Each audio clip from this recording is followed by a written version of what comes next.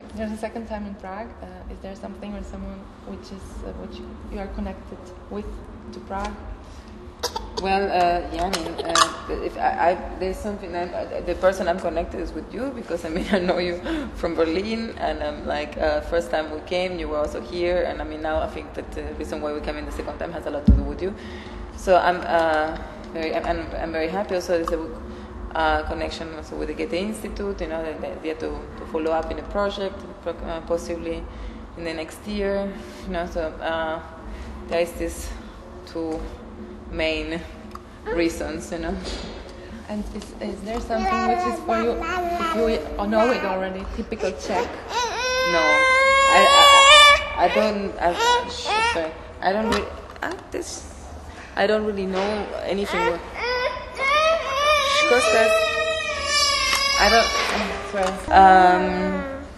I don't really know actually. I mean, I cannot really say. I think because I wasn't so much here last time. I was only for 3 days, you know. And I mean, this is also a short visit, you know. I mean, of course, I find the city very beautiful and the people very friendly and everything is very, very nice. But I don't know what's typically Czech. I cannot really say. Mm-hmm. And when you are here in this new space of the theater, which is opening now, and it's like a communistic building built in the 70s. What do you think about it, and what is the impression for you about this, and about the whole era, which was actually finished before you came to Berlin, which was also taking place in Berlin? When I came to Berlin, I was really fascinated, also, of course, with all the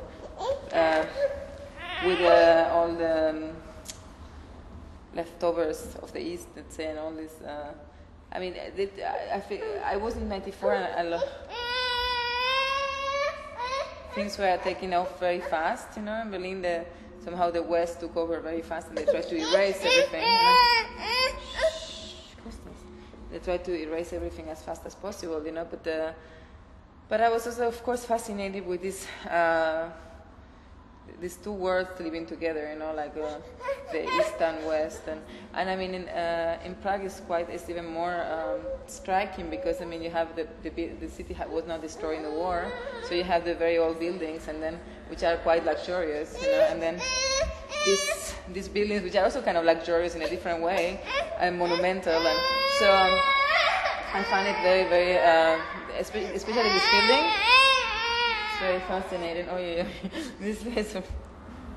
Which space is inspiring you the most? Like, for example, Back to the Present was very, very inspiring. Like, space-wise, it was like for you inspiring, and like, what space inspires you?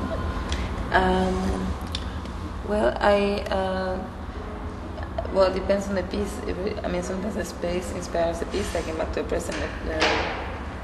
I mean, there was a theme which it was before, but then of course there was a space which was all building 1900s, which inspired what was produced. You know, it was the building made somehow the play. I mean, with our material and our ideas, but somehow.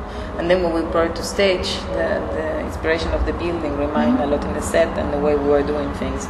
And it depends on other work, you know. It's, when I work with the set design, of course, it's like it has, the space is developed according to a theme, but a lot of times it's like there's some things I really prefer to do, like work with different levels and having a place where I can set things simultaneously, and that it generates a ground in which you have to see many things at the same time. You know, that's the kind of space I will go more for. I mean, for example, it has to do with the themes. Like, for example, in Brickland, it's about gated communities. So, of course, this generate the idea of the space, which is kind of a ball, which is somehow open, but at the same time closed completely.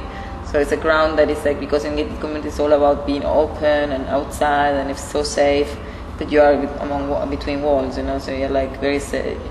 You're outside in a very restricted area, let's say. So, you know, the space has this feeling. It's like it's an open space which is at the same time closed. And well, right now my last piece, Megalopolis, is like the idea of the piece, of course, is like the name is obvious. It's about big cities, and the set was inspired actually in this slamification that big cities have. So, for example, in Hong Kong, they have all these rooftop communities that it's like the slums are on top of the buildings, you know. And I don't know, when you look from up, you know, they see all these small shacks and little houses, and so in a way it's inspired on that, you know, on these small little constructions and all this sort of rubble and garbage that you have behind always big building constructions, you know. Mm-hmm. So. And if you look at this space, and which reminds kind of the era, or the communistic era, which was happening here for 40 years, right? Actually, before you came to Berlin, does it give to you any inspiration? This Eastern Bloc, which was before? Yeah, definitely. I mean, I found this buildings incredibly inspiring. If I would make it to do anything like site specific, you know, I would really love to work with such a construction, because it's. I mean, I always like when I work with buildings just to look at the places where you will sit and how people generate the space with places to rest, to see, to look, you know, but also like all this glass and all this, you know, they're all like somehow like a huge playground in a way, you know. And this building is in that sense amazing. It has so many spots which they are like almost like an incredible set, you know. So. And when you create a piece, like before what comes, like it comes an idea, basically from what kind of starting point, or how do you come to your to the megalopolis or Brickland? Well, this was with with Brickland, megalopolis and Brickland was somehow like a follow-up. No, first one, the first piece was about gated communities, and it was a bit coming from before that I made a piece called "I'm Not the Only One," which was about people living home and why is the impulse of people to leave their house and why people want to go somewhere else to do something, to achieve something. Mm-hmm. You know, how is it to come back home after you achieve it. The idea was that if you leave your home, you always want to have a reference to it because you want to show your family or whatever that it's like that you have done something somewhere else. Or, you know, it's always like people go out away because they need to start like an adventure. So I was putting this together with archetypical figures of mythology, you know, but it was very, very loose interpretation. But we thought about it like there's a hero who leaves home, you know, and it was all done in a very deadpan sort of way. It was not the hero; didn't look like a hero at all. And then after that, I wanted to do a follow-up, which was like about people settling, and there was like Brickland, which was about gated communities, some people choosing a certain environment and wanting to live exactly in the rules, you know. So they want to escape certain rules and they just generate millions of other rules, and about this fear, you know, which it's a lot of things behind gated communities: fear, paranoia, but also since them following the dream of a status, of a lifestyle, of of living in the green, you know, all this. But at the same time, it has something very fascistic about it. You know? And then there is, and after that, I felt okay. We go back to the big open space, and we go back to the big cities, which for me is always a big source of inspiration. And then I come from Buenos Aires, which is a really megalopolis, and I always wanted to do something about the subject. So I felt it was sort of like a very organic follow-up from one story to the other. And I have like this. I have times that I work on the subject, you know, and I just work for many pieces in the same thing, kind of changing, you know, like, I mean, it's always about, like, people in different situations.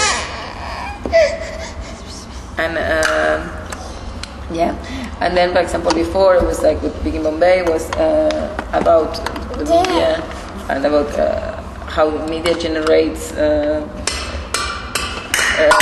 news of entertainment, and how catastrophes are painted like how entertainment industry really has a political function, and how media work like entertainment industry. So that was the main subject, and now with Hell on Earth, the subject is being followed with a piece before called Scratch and Count that I did in 2003 with the same group of people when they were really kids, and now they're teenagers and then puberty, and I wanted to follow up with them the second working from families that are like this, families that are immigrant families that are in a neighborhood which is a little bit considered a problem neighborhood, and I don't think. I mean, of course, there's some of these families that do have problems, you know, but and the main problem is like, of course, integration, because even if they speak German, the kids are stranded between two cultures, you know, so between Palestinian, Lebanese culture, and German culture, and they really don't find. I mean, of course, they want to embrace the culture of the parents, but they also don't speak so well the language, and at the same time, you know, they speak actually better German, but they try to destroy the German because they want to have an identity in their own language. In German, they want to make their own German, you know. So it's a German with like really a heavy, loaded accent, or like wrongly spoken in purpose, you know, like because it's just a way of holding their identity. And it's just like how, you know, like foreign, like immigrant groups try to find the roots in a foreign place, no, and in an environment which is not always totally friendly with them. You know, there's a lot of politeness, and it's a social country, and it's like and there is like, of course, like respect for, but at the same time there's a lot of limitations for these families in society. You know, like they're already not going to very good schools, so later they're not going to go to very good. They probably will not go to universities, and probably they will not have a career. You know, so somehow they will probably finish doing these works that nobody else wants to do. You know, I mean, so it's a little bit like, okay, you can come in, but it's, so it's a bit like always this discussion, you know, with immigrants in Europe, and this is like what the piece is about, among sexuality and puberty.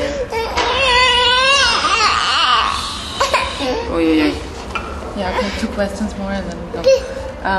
About the aesthetic of your work, would you, because there is a critic who wrote something like that you are really it's like a great combination of chaos and order, and would you say more your aesthetic is more chaos or more order?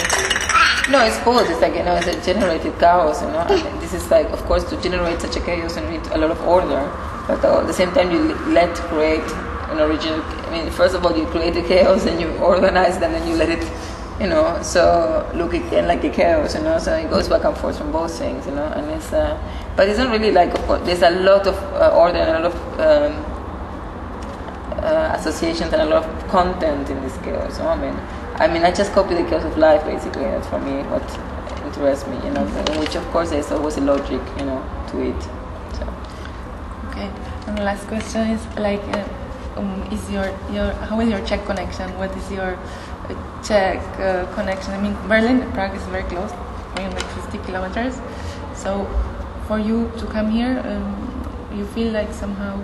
Is it good for you, or is it? Yeah, I mean, of course. I mean, my connection here in this case, I would say, is you. You know, because I mean, I've been coming in this time has been, of course, something that you were like trying to promote for a long time, and I'm very happy that you did that, and that we're coming back, and also especially to this really wonderful space, and you know, this is something that I would say this is my main connection. You know, and.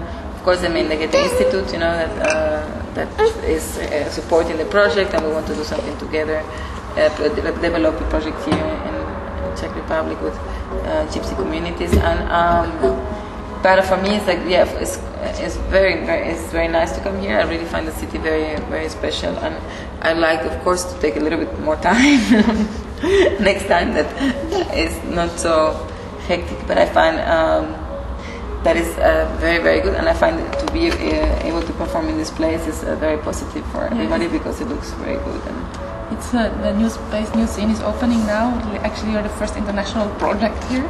That's very great. So, it's an honor. So it's really also an honor for us, you know. And we hope that it will make it the great start.